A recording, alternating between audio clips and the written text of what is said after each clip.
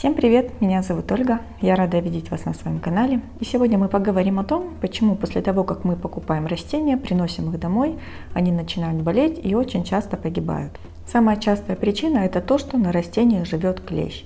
Чаще всего люди слышат про паутинного клеща, которого очень легко видно из-за того, что он плетет паутину среди стеблей и листьев. Но на самом деле клещей существует более 100 видов, и не обязательно они будут плести паутину. Они могут жить внутри листьев, стеблей, так же, как и жили бы внутри грунта. Клещи обитают как на комнатных растениях, так и на растениях открытого грунта. Обитают они на нижней стороне листа, прокалывают лист, высасывают из растения соки, откладывают свои яйца и проходят там все стадии своего развития. Мы можем увидеть клеща, если он сплетет паутинку. Иногда колония клещей образует такой пыльный налет, но иногда они живут внутри листа, и невооруженным глазом их увидеть невозможно. Клеща мы увидеть не можем, но можем увидеть его следы. С внутренней стороны листа могут оставаться черные точки, либо такие язвочки, которые сначала светлые, потом могут темнеть. Больше всего страдают молодые листики. Они могут начинать засыхать, еще не успев раскрыться, либо раскроются, потом начинают подсыхать кончики. Листья становятся уродливыми, скручиваются и могут быть недоразвиты. Также листики становятся меньше и очень-очень тоненькими. В целом растение плохо растет и выглядит так, как будто бы ему не хватает воды. Клещ проходит несколько стадий развития от яйца до взрослой особи. Взрослая самка способна отложить до 300 яиц всего лишь за несколько недель. Когда дома жарко и сухо, клещи развиваются очень быстро. И этап развития от яйца до взрослой особи клещ может пройти буквально за 6-7 дней. К сожалению, из-за того, что клещ живет на нижней стороне листа или даже внутри листа, заметить его невозможно, и сразу определить причину ухудшения состояния растения мы тоже сразу не можем. В итоге мы находим клеща только тогда, когда растение очень сильно пострадало. В зависимости от количества клещей на растении, а это зависит от того, какие мы создаем условия растению, то есть если очень сухо и жарко, клещей будет больше, если более прохладная температура и влажность выше, клещей будет меньше.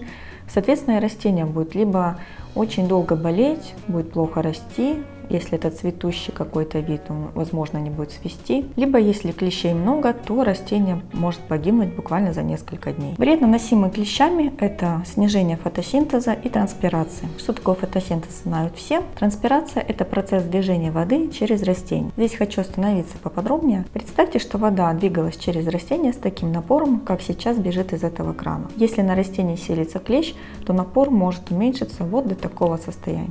Движение воды сокращается, значит и потребление воды из грунта растениям тоже сокращается, соответственно грунт начинает сохнуть очень медленно. Если мы вовремя не заметим этот факт, то мы еще добавим к растению помимо клеща перелив и все вытекающие из него последствия. Это загнивание корней, это отразится на состоянии листьев, они начнут желтеть и засыхать с концов. Поэтому следите не только за состоянием листвы, но и за тем, как у вас просыхает грунт в горшке.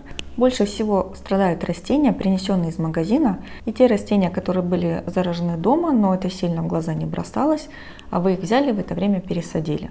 Все, после пересадки растение будет сразу же болеть.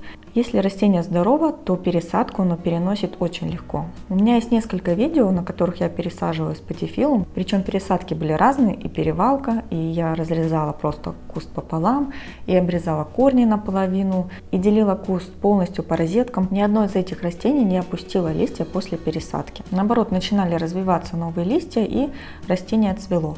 Если растение опускает листья и болеет после пересадки, значит оно уже было нездоровым до пересадки. Что происходит с только что купленными растениями? Как правило, в магазинах они стоят в довольно-таки комфортных условиях, невысокая температура, там стараются поддержать влажность, плюс растения периодически проходят какую-то обработку. Как только мы приносим растения домой или в офис, у нас чаще всего жарко, воздух сухой, и клещ получает все условия для того, чтобы начать плодиться. Если вы оказываете растению полноценный уход, как написано в книжках, полив, освещение, тепло, а растение плохо развивается, болеет, не цветет, или что еще хуже, в итоге погибает, то это не потому, что это не ваше растение или в вашем доме какая-то плохая аура, это просто потому, что на растении живут какие-то вредители. Вокруг меня сейчас стоят растения, которые я купила не так давно. Давайте я расскажу, что с ними происходило после покупки. Первая колотея медальон. Ее купила где-то в конце сентября, в начале октября. Но после покупки все было прекрасно, грунт просыхал быстро, листики не засыхали, не желтели, не отваливались. С этим растением все было хорошо. Вместе с этой колотеей я купила вот такую колотею, уже показывала ее не один раз. Это колотея руфибарба. С ней были проблемки. У нее начинали сохнуть листья, там такими коричневыми на кончиках становились. И вот я никак не могла отрегулировать ее полив. То есть земля часто была влажной, из-за этого листья у нее паникали. Но в итоге, когда я проводила обработку клеща, ее в том числе тоже обработала, сухие кончики срезала, это было где-то месяца 2 назад. С тех пор все, больше коричневых концов нет, новые листья полноценно растут, листики не опущены и выглядит она вполне здоровой. Вот здесь за мной стоит спатифилум, я его показывала в прошлом своем видео. Вот тоже внешне вроде бы здоровое растение, но вот эти цветы, которые выглядят недоразвиты, плюс рваные, дрявые, закрученные листики, тоже дали мне понять, что на растении клещ. Вот. И когда я его смотрела под микроскопом, то, конечно же, я его там увидела и сразу же провела обработку. Была у меня еще вот такая колотея, тоже я ее уже показывала. Это колотея кроката, купила я очень ее красивую, она цвела. Вот именно по этому растению у меня есть видео «Паутинный клещ». К сожалению, после первой обработки растению помочь не удалось, все листья засохли, их пришлось отрезать. Ну вот сейчас отрастают новенькие. Я периодически ее обрабатываю, потому что если где-то клещ остался, то вот эти молодые листья могут также очень быстро погибнуть. И растение уже спасти не удастся. Гордения. Предыдущую мою гордению, по которой я тоже снимала видео, к сожалению, клещ добил, она погибла. Вот я купила себе другую.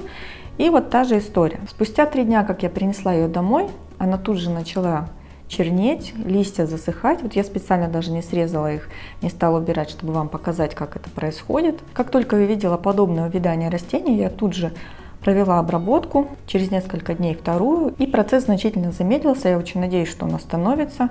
Вот, к сожалению, уже 3 веточки засохли, вот здесь поражен 1 бутончик, но я очень надеюсь, что мне удастся ее спасти. Ну и остался вот этот фикус. Фикус я купила гораздо раньше, я его купила примерно в июне. Он был абсолютно нормальный, но опять-таки он пострадал уже позже от клеща. Как это на нем отразилось? Вот один из молодых листов вот так скрутился, деформировался. Если взглянуть на нижнюю сторону листа, там будут видны точки, проколы, и рост его остановился. После обработки растения пришло в себя, вот уже листик новый вырос, и там еще один уже.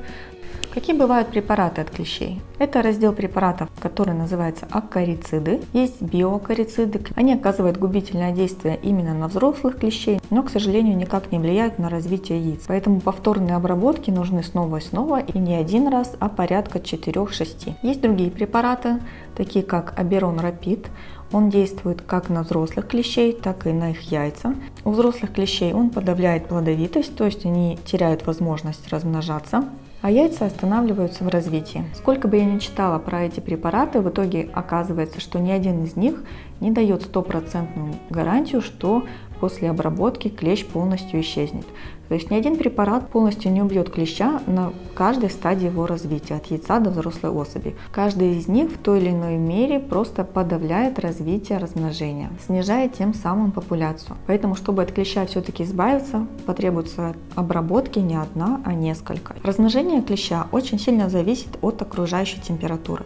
Например, при температуре 20 градусов стадия развития от яйца до взрослой особи проходит примерно за 20 суток. При температуре 30 градусов этот этап может проходить за 6-7 дней. Поэтому, если вы будете использовать препараты, которые действуют только на взрослую особь, учитывайте этот фактор. Если окружающая температура 20 градусов, то достаточно будет обрабатывать раз в 10 дней. Если дома или на улице 30 градусов, то нужно будет обрабатывать каждые 4-5 дней. Не рекомендуется использовать один и тот же препарат дважды подряд. Необходимо купить разные, 2-3 разных и чередовать их между собой. Осложняет борьбу с клещом то, что он плодовитый, подвижный, живучий. На определенной стадии своего развития они могут вообще никак не реагировать на биопрепараты, полностью игнорировать их воздействие на себя. Конечно же, температура и влажность в нашем помещении, как правило, это жарко и влажность низкая. Если вы обнаружили клеща на каком-то одном растении, то обязательно обработайте все растения, которые стояли рядом.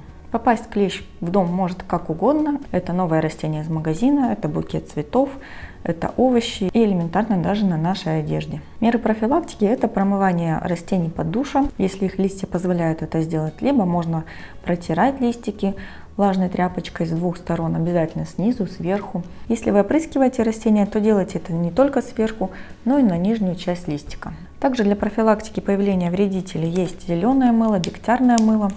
На них даже написано, что они борются с вредителями. Но если честно, я очень сомневаюсь, что это мыло победит клеща.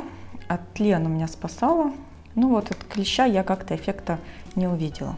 Также есть препарат вот такой на основе масла нима. Я его купила недавно, сама еще не использовала, эффект не видела, но о нем очень хорошие отзывы на разных форумах, группах. На нем написано, что оно борется с насекомыми вредителями и с клещами, и также защищает от грибных болезней. Этот препарат борется с клещами за счет того, что масло нима содержит определенное вещество, которое подавляет плодовитость клеща и также замедляет развитие яиц. Убить клеща оно не убивает, но за счет того, что продолжительность жизни его недолгая, плодовитость сильно снижается, и за счет этого сама популяция сильно сокращается, клещей становится меньше, и они вымирают естественным путем. Вот я свои растения все обработала уже химическими препаратами. Дальше буду обрабатывать препаратом на основе масла нима. Посмотрю эффект. Если у вас был какой-то опыт, успешный или неудачный по борьбе с клещами, поделитесь в комментариях. Также, если остались какие-то вопросы, пишите, я постараюсь на них ответить. Надеюсь, информация в этом видео была вам полезна, и вы обязательно поможете своим растениям. Ну а у меня на сегодня все. Я прощаюсь с вами и до новых встреч!